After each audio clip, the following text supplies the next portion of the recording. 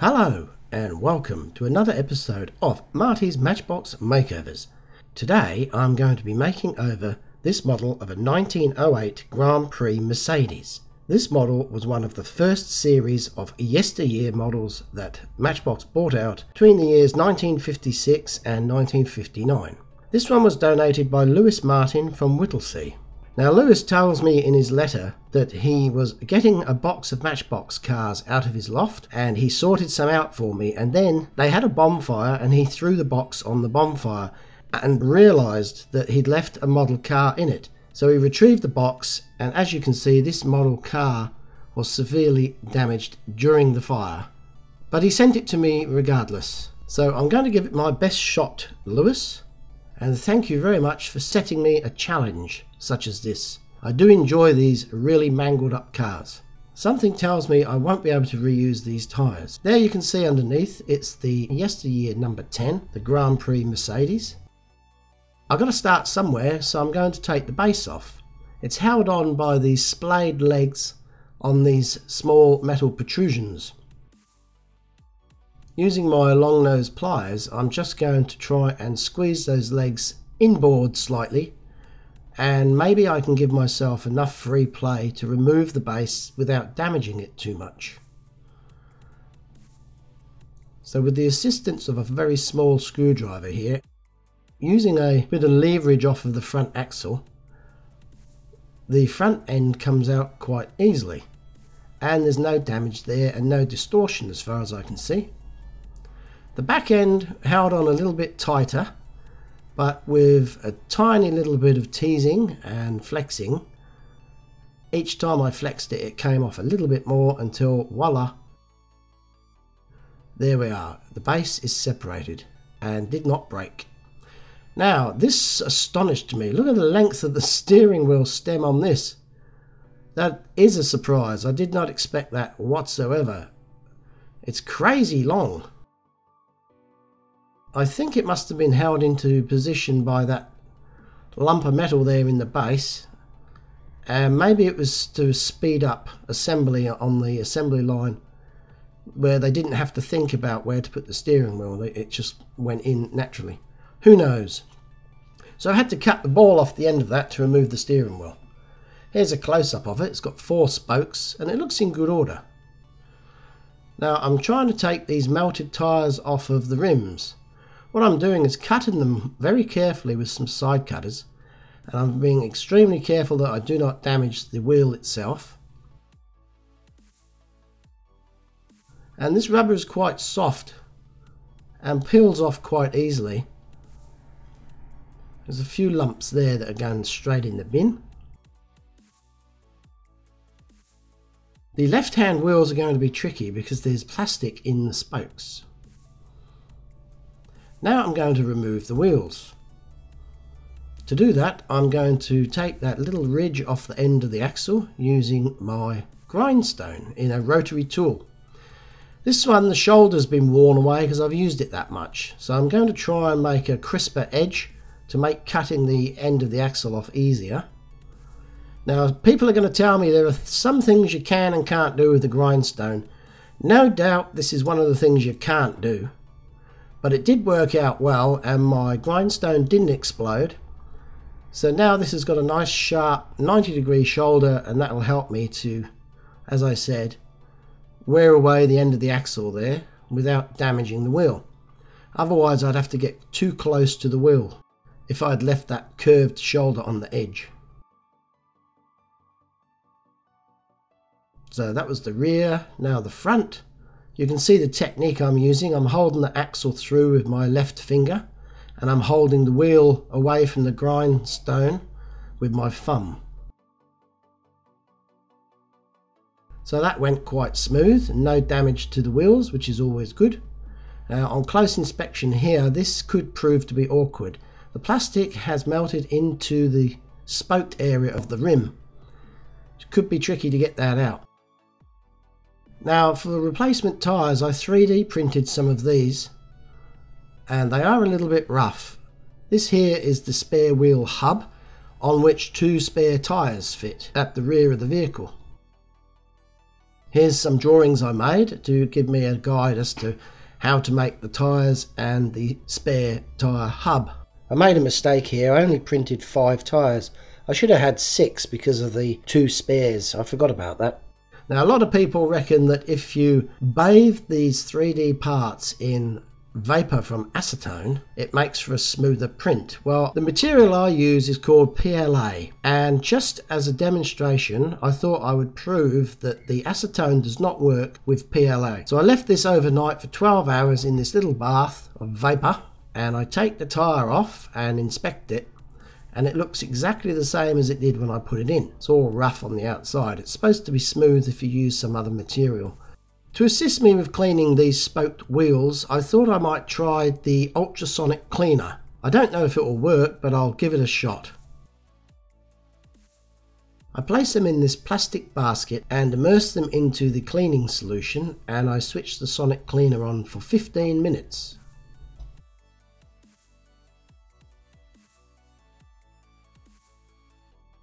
After 15 minutes, I take them out and have a look at them.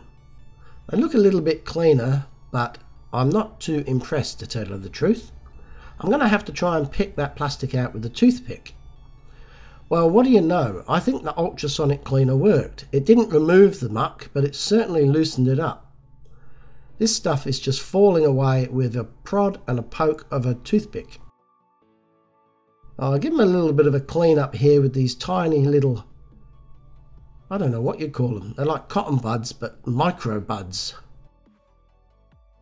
And here's a close-up of the wheel. Looks a little bit ordinary still, needs a bit of cleaning with a brush, so I try the nylon brush first. I put it back on the axle to help me hold it whilst I clean it, and that looks a hell of a lot better. I think if I give that a bit of a coat of silver paint, it will be good. Now, a real tyre, when it sits on the ground, it has a curve on each end. The 3D printed ones, because they're printed on a flat base, they don't have that. They have a sort of a flat side and a rounded side. So I'm going to try and shape these tyres to make them look more realistic. And to do that, I'm going to be using some various grades of emery paper, some little emery boards, and indeed a metal file. So I'm just basically concentrating on the rear side of the tyre, where it doesn't have that natural looking curve to the profile. This is something I thought I'd try. I glued a little bit of emery paper on a pencil. Anyway, I'll show you later what they turned out like. Now, before I take the paint off of this model, I want to mix up some paint to match the original paint so I can paint it when the time comes. I thought that this Tamiya green was a pretty close match, but I was disappointed when I put it on and realised it was far too dark. Anyway, this colour green was extremely awkward to match. I used some light green, some dark green, a little bit of black and a little bit of yellow, and as you can see I wasted a lot of paint mixing it up.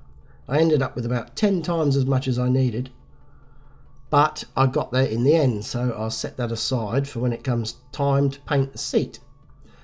Now for the body colour, I just cleaned the base of the footwell there, and you can see it's like a light tan colour or a flesh colour. So I'm going to use some white and yellow and see if I can match that colour too.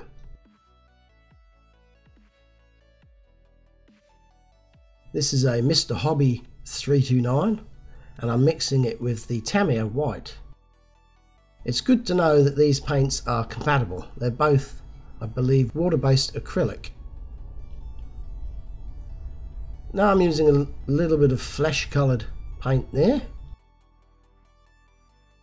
It's very time consuming this. I can't wait to start stripping the paint, but I'm always held up at this stage where I struggle to make a match.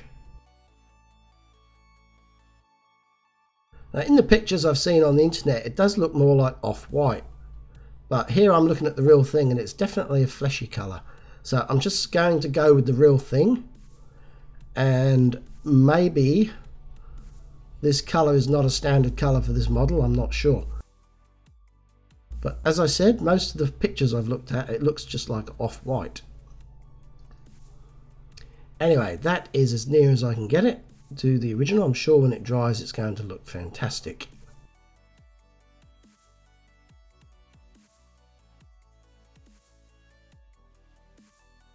I use this Australian export silver paint out of a spray can.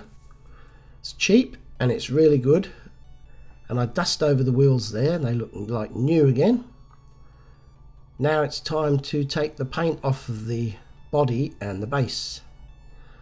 I use this gelatinous paint stripping solution. It's something I use all the time these days. I've tried the caustic soda and various other things, but I stick with this because I know it works 90% of the time, and it's relatively safe. There's no boiling hot water or vapours that make me cough and have to open the window.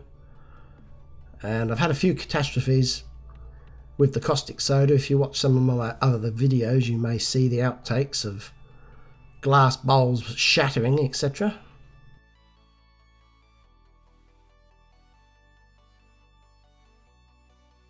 And today, rather than using the kitchen sink or the bathroom sink, I'm just using a separate container with some water in it. And taking my time to ensure all of the paint is removed. I'm using this soft copper brush and this steel wire brush to get into all the nooks and crannies and polish these pieces up before I undercoat them. There's a good shot of what it says underneath, the 1908 G.P.Mercedes. Some great detail on these models. We'll have another look at them after I've undercoated it. But check this out. On the right hand side of the model, the gears and drive chain can actually separate from the model. The other side, it's attached to the exhaust, and the exhaust is riveted on. So I decided to leave the other side on, but this side I removed. And it revealed this casting mark here on the side at the rear, which is a little bit ugly, and I shall try and remove it. Here's a close-up of the gear and chains, and look at the detail in those tiny little teeth on the cogs. It's amazing. Now, using this small craft file here, I am just removing that snub of metal because it's rather unsightly. I get it down to as much as I need. I don't want to remove any other detail from the model. I just scrub that down a little bit, and when I put that chain back on, the cog should totally obscure that lump of metal. Now, on the back here there is a frame, and in that frame is stored 2 spare tyres. This one is bent. I'm going to try and straighten it. I do hope I don't break it. Learning from my past experience, I'm not taking the shortcut, and I'm going to put some heat into this to try and make the metal softer so I can bend it easily without the risk of breaking it. I've got this little gas powered blowtorch that I use, and it's a marvellous thing. Now, this is hot, this model. I've put a fair bit of heat into it, and as you can see, I'm just gently changing its shape from a parallelogram to a rectangle. Now, the 2 sides are very straight there. It's just the top bit there at the rear just needs to be pushed up a little bit. So I heat that up, and I use long nose pliers and gentle pressure just to push that piece out and into alignment. And I think I've achieved what I set out to do. I'm happy with that. Now, here's the tyres after I've rubbed them down and shaped them. Gave them a coat of undercoat and some thick black paint. The rims I sprayed with the silver aerosol can, and they look nice. And the rest of the parts I'm going to give a quick dust over with some grey fine primer, and then paint a top coat on of the appropriate colour.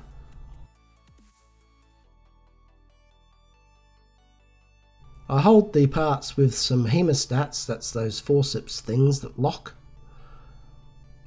and I clip them onto those magnetic clamps to dry, and that's a really handy thing to have. those metal clamps and some locking forceps make spray painting all the smaller parts so much easier.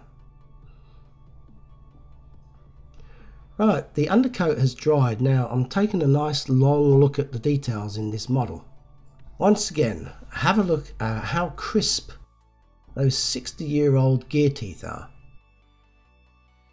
There's a leather belt there holding the bonnet shut, and look how many rivets there are. Here inside the seating area there's 2 pedals and some instruments. Now why is there only 2 pedals? What is it? Clutch and accelerator? Where's the brake? Maybe the handbrake was all they had. There's even a leaf spring on the rear of the car. Now you can see the radiator cap and the cap for the fuel tank behind the driver. And this is the radiator grille. A lot of detail in this tiny little model. This was probably cutting edge technology to make this toy when it came out in the 1950s. Just brilliant. So this is the off-white flesh colour that I've made up before. And all is not well. My spray gun is blocked and it's spluttering and the spray is intermittent. Sometimes it clears itself, but on this occasion it didn't. So now I get all mucky again because the thing's full of paint. I've had to take the nozzle off and then I back flush it with some thinners to clean out any obstruction that may be in there. And I then go around and clean out all the other orifices and jets just by squeezing this little bottle with the nozzle on and forcing some thinners through. Now I've just got to get out the excess thinners now before I put the paint back in. That seems to have fixed it. So here we go again, take 2.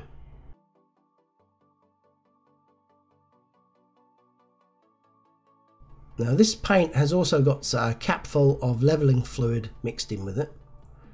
And I'm hoping it's going to go on really glossy. It's something I've been experimenting with the last few models, and I'm quite pleased with the results. Now these PLA 3D printed tyres are very rigid. It's a very stiff material at room temperature. But if you put it in boiling water, it becomes malleable. So I've done that to assist me to put it onto the spoked wheels. Unfortunately it cools so quickly, and as it does it sets solid again. So I've had to immerse it back into the hot water and heat the rim of the wheel up as well as the tyre to get these tyres to go onto the wheels. So that was a bit fiddly. They don't look like the originals. The originals I think had a little bit of tread on them, but I haven't mastered the 3D printing of tyre tread yet. Here's a little bit of artistic license. I thought I'd take the liberty. I painted the steering wheel gold. It should be silver, but I like the gold. And here's all the parts here. The wheels and the wheel carrier all ready to go back on the model. Before I do that, I'm going to just repaint the silver parts on the left hand side of the vehicle. Remember I said that this component was one component and it's riveted into position, so I figured I'd just leave it there and paint it silver afterwards, which is what I'm doing now. A little bit time consuming and fiddly.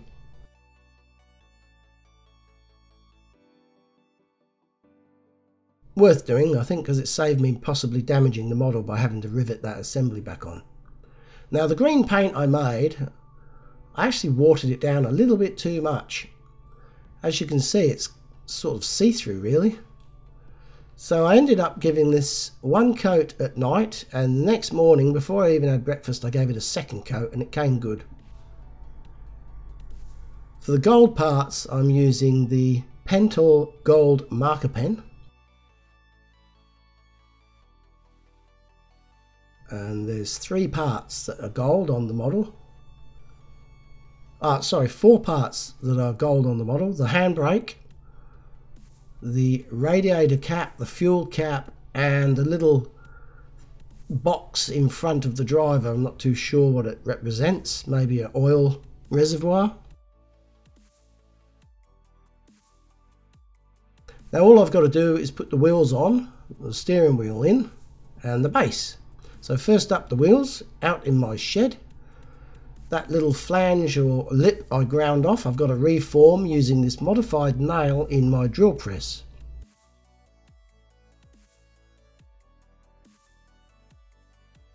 It comes down and crushes the end of the axle back into a mushroom shape. Now to make this work slightly more efficiently, it's always a good idea to grip the axle to prevent the axle from spinning if you can. And my only advice is to take your time, don't try and rush it, because you need the end of the axle to heat up so it's easily crushed. And there you can see it's holding the wheel on the model, and it spins quite freely. So I did the rear axle, and now I am placing the steering wheel back into position. I'm guesstimating the depth it should be, or the length it should be, I should say, maybe. I'm thinking about there. So to hold it into position, I'm using one blob of super glue and a quick puff of some baking soda. And the baking soda and the super glue react together instantly, forming like a chemical weld. And there's no way that will come out now. Just got to put the base on. The base came up beautiful. That's satin black paint, by the way. I'm not too sure if I said that. Now the front sort of clips in and slides forwards. I didn't realise that when I was pulling it apart. And now a bit of thumb pressure here and it clicks into place beautifully, but unfortunately in that instance my thumbnail scratched that base off and revealed the base metal. The base metal. So I had to touch that up with a little paintbrush. Anyway, here's a reminder of what it looked like after Lewis had recovered it from the fire. Remember, Lewis Martin from Whittlesea. And I was thinking it was impossible to fix and probably should have been chucked in the bin. But look at this. Little bit of TLC, tender loving care, a bit of time and effort. And it just shows what can be brought back from the brink. I think this is a beautiful looking model. One of Matchbox's finest products, the Yesteryear series. Each and every model is just a work of art, this one included.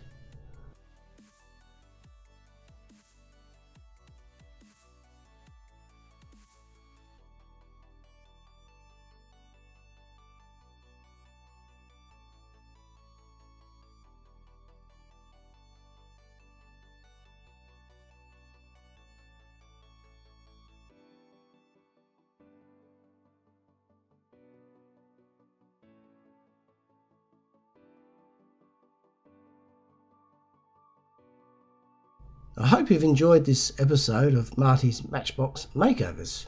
So until next time, this is Marty saying thanks for watching and goodbye.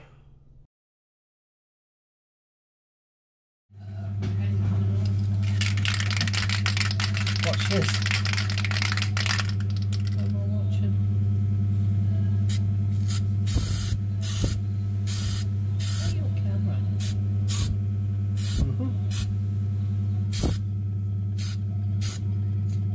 That's the wrong bit, you stupid. No. Try again.